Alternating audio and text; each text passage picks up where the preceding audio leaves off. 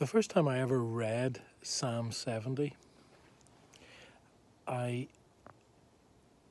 had this experience of wow, because it was the first time as a young person, and I mean maybe as an 8 or 9-year-old, where I was reading a part of the scriptures and I suddenly realised that the person who was writing this was expressing a little bit of frustration with God, and I'd never come across that before.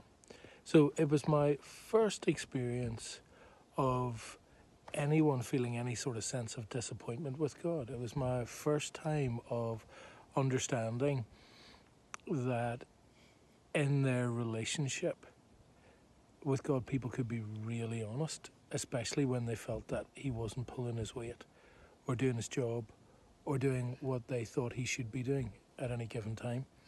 And those opening lines in verse 1 I find are amazing. Hasten, O God, to save me. Come quickly, Lord, to help me.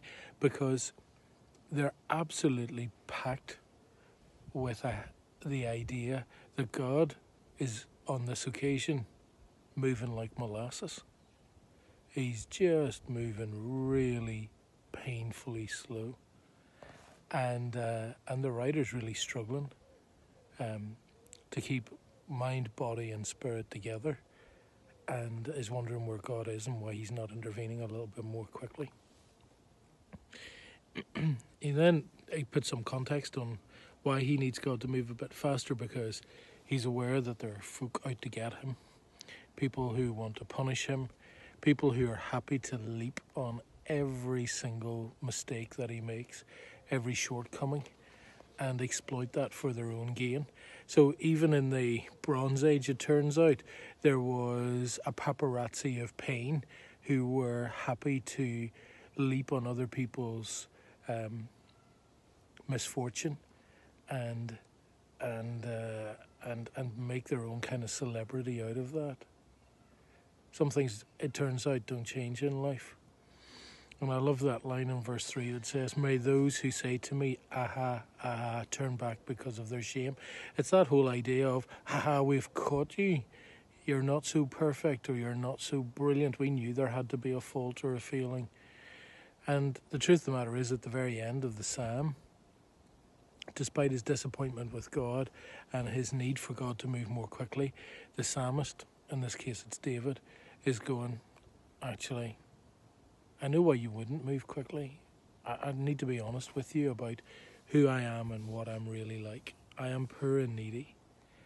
And he's not just talking about his material sense there, he's also talking about his spiritual experience here as well. Come quickly to me, O God, you are my help and my deliverer. Lord, do not delay. And there's a sense in which he still trusts God, even though God's timing seems to be slightly different from his own. He still loves God, even though how God expresses that love is quite different from how he would want to experience it, maybe in any given moment. And David's quite happy to compare himself to other people as well, and others who are better than him. But may all who seek you rejoice and be glad in you. May those who long for your saving help always say, the Lord is great. He wants people to be able to testify to the goodness of God. He wants folk to be comfortable in God's presence. And he wants them to speak of the truth and the reality of God in their lives, and to do so positively. Because there's plenty of people who are their own God, and they're quite happy to speak of their brilliance all the time. But many of us may not actually have someone outside of ourselves who seems to be out to get us. A lot of folk actually struggle with their own thoughts. They struggle with that internal dialogue that continually puts them down, that internal dialogue that challenges their ability, their goodness, their aspirations, and they make themselves feel bad. And I think there are times in our lives where we actually need to stop and take stock and reassess. And sometimes we just need to understand that actually we don't have to have everything together and to be perfect, to be pleasing in the sight of God. We just need to be willing and open and present.